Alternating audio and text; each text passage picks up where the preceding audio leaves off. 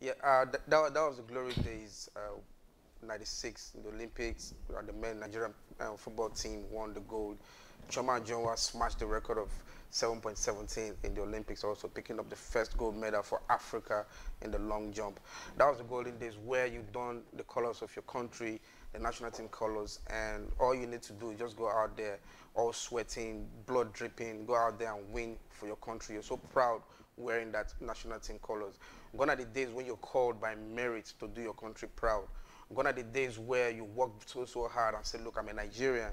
We're best in Africa. I just wish those days would come back. When I was watching that video, I had goosebumps all over me, and it brought back good memories. You know, seeing Amonike doing his thing, Kanu Nwankwo, the likes, and also the late Sunday Bada, rest in peace. He did Nigeria so proud. These people should be, I mean, they are icons, legends, whether I like it or not. They put us on the world map. Anyway, that's what welcome you to Sport Updates on Morning Dew. My name is Joel Nwakaego. We're going to start off exclusive. There's an exclusive news coming out of Abuja. Pinnick Melvin Amaju bows out. Wow. Now the story is, will the cap fit? The political chess game begins. He made the announcement last week, Friday. I remember just last week, he was in Abuja. Him and the sport minister, they went to see the president, give him the #1 jersey, and I asked the question. I don't want to talk about that question. I asked if he's going to be the goalkeeper for the national team. Anyway, now he said he's no longer going for the third term. He's going to bow out like other countries did. The Algeria FA president bowed out when they couldn't qualify for the World Cup. Now it's the turn of Nigeria. Pinnick said, look, I've done my 8 years. I've given my best, and I'm bowing out. Somebody else should come in. But he'll still be there till September when the Congress hold. Anyway, that means there won't be the protest coming up next week, because there's supposed to be a planned protest this week, you know, trying to edge out, asking Pinnick Amaju to bow out. But I don't know where I get the advice from. I said, I don't want to continue. I don't want to be the president of NFF anymore. Somebody else should come in there and do his thing. I've done 8 years. I've given the best I have. I've done my 8 years. I'm no longer working as the NFF president. There's going to be an election in September for the new president, which is good for Pinnick. Now, Minister of Sport, in the person of Sunday Dare, declares first national para games, and it reiterates for support for para sports in Moshood Abiola Stadium. That's the Paralympics and para sports in Nigeria for the disabled people. This will tell you what they can do a lot. They do a lot of events, weightlifting. And this is one sport Nigeria has really excelled in, the Paralympics. And I think it's time where this is the first edition of the Para Games coming out there in Abuja. And I'm very sure other federations are there to, you know, pick out talents that will do Nigeria proud in major events across the world. Also, Sunday Dare is saying, look, this is one event we need sponsors to come in so they can put in their best, put in their money, because this sport gives us a lot of medals in the Olympics, also in their championship in Africa. When you see these guys do their thing, you ask a question: how do they do these things? You know, somebody on the wheelchair playing basketball, blind football, with other activities. We just have to give them all the support they need so they can do Nigeria proud. Now, away from that, Francisca Odega will join the Falcons right there in Canada. They had the game last week. They lost out in that game 2-0, but Francisca Odega wasn't there. Probably if she had been there, she would have saved the Falcons. But right now, it's a doubleheader. The second leg is coming up by this week, and she has joined the Falcons to take on the Canadian team. Yes, we lost the game last week 2-0, but it was okay. They had a good game. I saw Plumtree. She did that thing. Ashley Plumtree did that thing in the defense. Also, Onome B. Azato Shola was on the bench, but she came in later for that game. But the Canadian female team, they're one of the best female teams in the world. They won the Olympic gold in Japan, the last Olympics. And the Falcons couldn't hold down the onslaught of the attackers. And they run rings round our defense, and they got that 2 goals, decisive victory for them. It's a doubleheader. We're having a different game coming up this week. We just hope and wish the ladies well, because they're preparing for the Cup of Nations coming up in June in Morocco. So, Francisca Odega, you have to go out there and do your thing. Now, away from football, let's talk some basketball. NBBF board holds first meeting in Lagos. Yes, Musa Kida is holding his first meeting with his board. They are saying, look, we're on the ground up and running. We have to discuss about international and local events, because we don't have basketball league running. And this is where Musa Kida and his board are saying we have to do everything we can so we can have a running league. So all the federations that has to do with basketball, commissions and here and there, clubs, They had a meeting, stakeholders, and they're trying to decide on when to kickstart the basketball league, because this sport also gives us, good name when it comes to sport out there. Basketball has always been one of the major sports that government is really putting eye on. I say, look, we have to really develop our basketball, male and female version of basketball. Anyway, that's for Musa Kida. And away from that, let's talk about Osimhen. Victor Osimhen officially received Players of the Month in the Italian Serie A. You know, this Osimhen has been doing the thing for Napoli out there in the Serie A. He has been a good striker all the while, getting the brace. He scored a brace, like 2 goals in 3 games, two goals. Wow, that's so beautiful. But I wonder what happened in the qualifiers against Ghana. He couldn't find the net. But anyway, that's Osimhen. So good to know he won the best player of the month in Italian Serie A. And guess what? A lot of big clubs are calling for Osimhen, but Napoli is saying you have to bring out the billions, euros, million pounds and all that to get his signature. And Osimhen will be leaving Napoli if the deal is right, probably to Spain or to England. But I don't want to see him doing his thing for clubs in the EPL, because he's a quality striker. He can run, get in the goals. I just wish him well as he won the best player for the Italian Serie A. Also, away from that, Nigerian government need to show interest in school inter-house sport. Now, we always talk about, the government shying away from grassroots sport. This is one sport I believe we're supposed to lay a lot of emphasis and fish out these kids from primary school down to secondary school level, even nursery school. I saw a situation where they had nursery school entire sports, and you see kids at the age of 3 running 50-meter dash, 40 meters, doing the long jump, which is very, very good, because this is when I think we have to look at grassroots sport, what happens to be the nucleus of sport development in Nigeria, and that is where you pick talent, whether you like it or not, from that particular stage, give them scholarships so they can be better athletes tomorrow. Because, a lot of the quality athletes we're seeing, people like Usain Bolt, Ben Johnson, the likes, they started from the grassroots, and they got the scholarship they needed, they got the support from the government, even from individuals, and it made them who they are. These are champions, legends. So I think it's time for government to lay emphasis on secondary school inter-house sport. We have to pick this talent from that age so they can do that thing, represent the country, represent the community, and be a better people. Also, it's a means where the government can also curb youth restiveness, because we've seen a situation where a lot of secondary school students, they indulge in different activities, calls here and there. So when these programs, when they have programs like this, run concurrently, we can pick out these quality students and give them scholarship, train them properly so they can do the country proud. Now, away from that, federal government approves the establishment of sports university. Wow, this is coming out so good for Nigeria, and we have the first sports university right there in Delta State. The founder happens to be Prince Ned Nwakaego, the Delta man. He was in the House of Representatives a couple of years back, but he has been to all parts of the world, and he found out, look, we need to have a sports university in Nigeria, and exactly what he did out there in Delta State. Because whether I like it or not, sports is one of the major things we have to really concentrate on so we can put our name back on the map. It's not just being the giant of Africa politically, economically. We have to represent. We have a lot of people that can do better in sports and represent Nigeria really good. I remember some time ago, one of our presidents went to Germany, and after paying courtesy call to the president, he was leaving, and he came. Before he left, the president said, "Look, I have to give you something like a souvenir," and he gave him the jersey of J.J. Okocha. And she said, the German Prime Minister said, she said, a lot of Nigerians are using what they have, to project the country very well. So Okocha did that, and Obasanjo was so proud. We have to replicate this.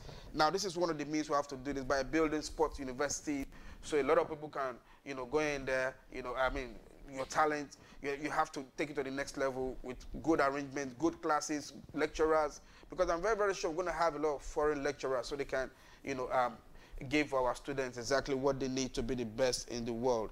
Now, away from that, this is big. This is really, really big. Ex-World Cup winning player who is now a coach in the person of Laurent Blanc, he's leading the race to be the coach of the Super Eagles. To me, he's one of the best coaches we have in the world. He was there for PSG as a coach. He was there for Bordeaux.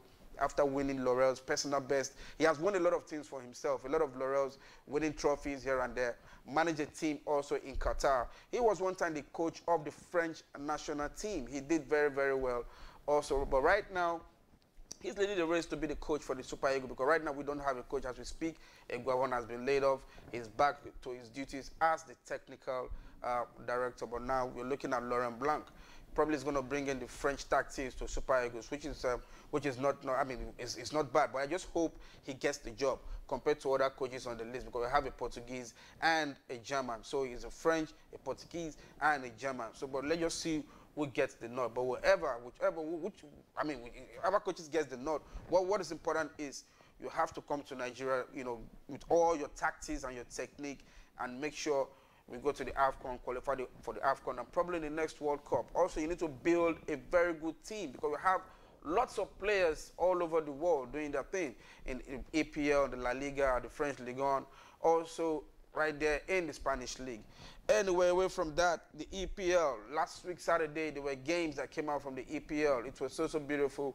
Chelsea winning 6-0. Arsenal lost the game. Also, Man City had it tough with Liverpool, but it ended in a stalemate, 2-2. But Man City is still on the top of the log with just 1 point ahead of Liverpool. Also, Arsenal, what is happening to Arsenal? They chase for the top 4. But hey, I mean, these guys can pull up surprises anytime, any day. They're so youthful with the likes of Saka and all that. If my producer would let me have the table right there. Now that's the scores for last Saturday games. Also, that's the table right there. Man City is still leading the pack with 74 points. Liverpool is right there, 73, hot chase. Chelsea, 62 points, and Tottenham Hotspur with 57. That's the top 4. Also, you have Arsenal right behind with 54 points. That means it's just 3 gaps away from Arsenal and Tottenham. And you have West Ham also giving Arsenal a run for their money, 51 points. And the Manchester United, the almighty Manchester, right there on 51 points, tied with West Ham. What is happening? Wolves. And look at the drop zone. You have Everton just a little bit away from the drop zone. Everton right there on 17 points with 28. 17 on the log with 28 points. And you have Burnley, Watford, and Norwich on the drop zone. Will they be going for relegation? And you have just 7 games to go in the EPL. Now, also, we had games we had games in the NBBF. The Nigerian League is hotting up week 23.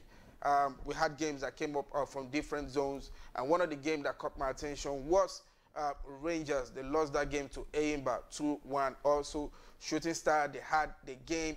They usually play their games at night, and they won that game against Abia Warriors.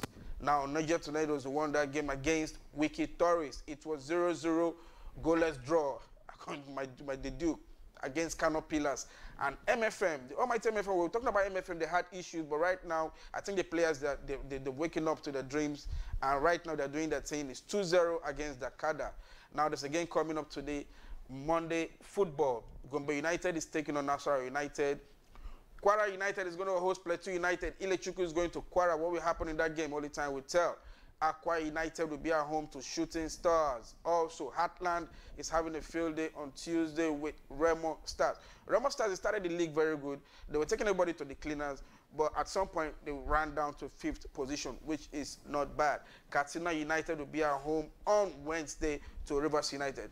Rivers United is topping the log, followed by Plateau United. What will happen in the league? Week 22. Now, we're going to go to week 23, and we just have less than 11 games to go in the league. Then we'll find out which team is going to represent Nigeria at the continental level. We only wish all the top 4 teams well, and also the window is closed for the Nigerian league. But hey, you have to make sure the players don't get injured, your key players don't get injured, so you can end in a better spot on that log. So you can represent Nigeria in the continental. Remember, there's a lot of money when you qualify for the continental level from, representing Africa, also your team. But hey, that's football for, the NPFL. A lot of things happening in sport right now. A lot of things happening. 3 things with everything you recapped. First of all, I must say, fantastic Chelsea. Yeah. That tells you you're a Chelsea fan, right? Sky's always blue for us. Yep. So, moving on with that, then also the another thing I found worthy listening to, listening very well to, about Blanc's bid to get the coaching job. Yeah. I find it, after all this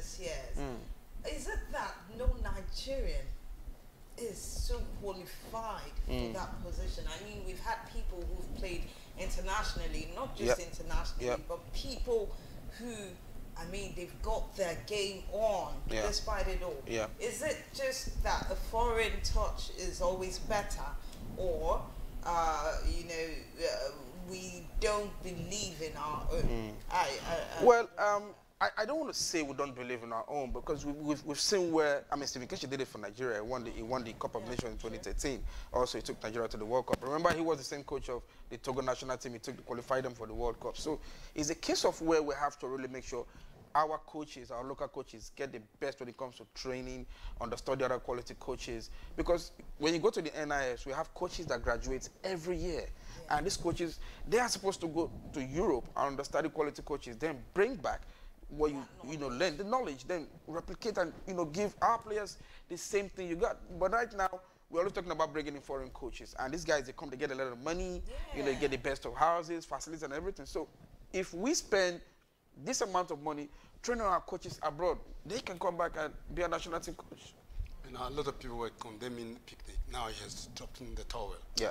We should have a footballer to take up, just like Eto did in Cameroon. Yeah. So that we can have a focus. But they understand the football. Okay. They understand the terrain. Yeah.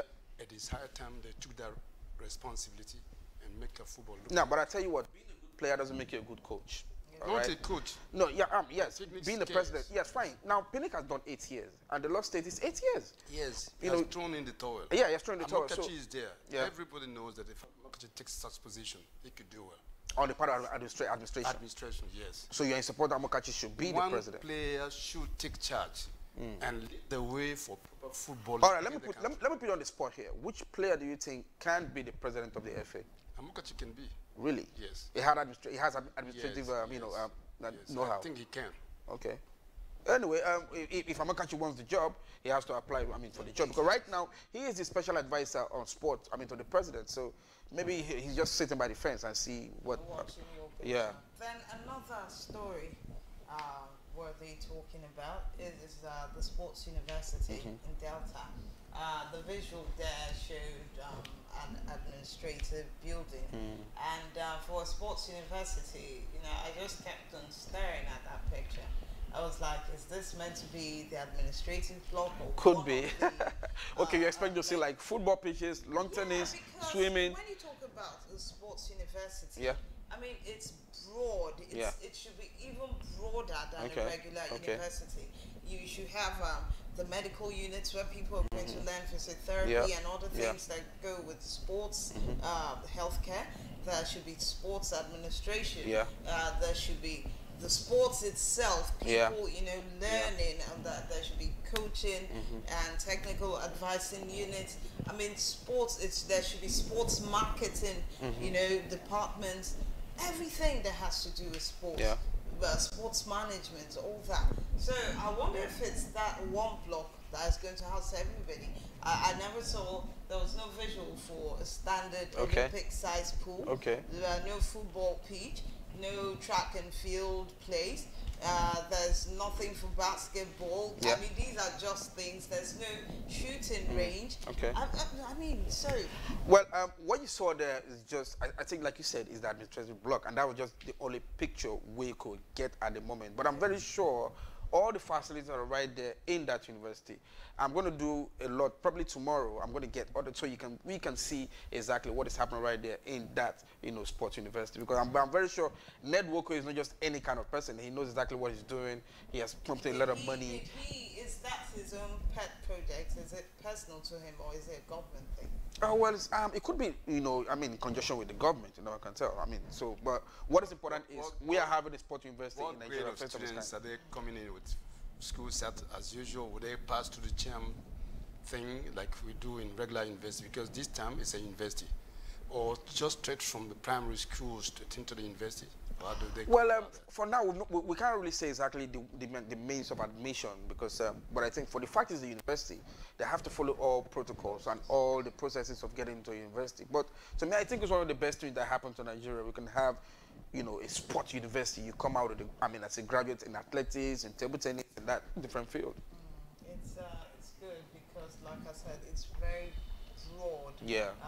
You have so many departments. It's not just regular sports. You Yeah. know, even sports law. So, Yeah, yeah. they have everything, and you're having like anybody who finishes from there will have dual careers. Definitely. As a sports person. Yeah. And the other thing. Yeah. And also, I believe they would also give more attention to people coming in from sports academies. Yep. But because these are the ones that are already being nurtured from very tender ages. So yes, but I mean it's a free and fair. Definitely, show, it so is.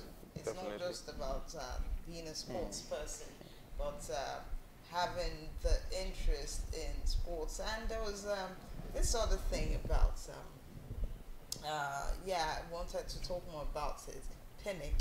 Okay. And his, I mean, he was breathing fire last week. Yeah. Yep. I mean, he has the president backing and the sport ministry.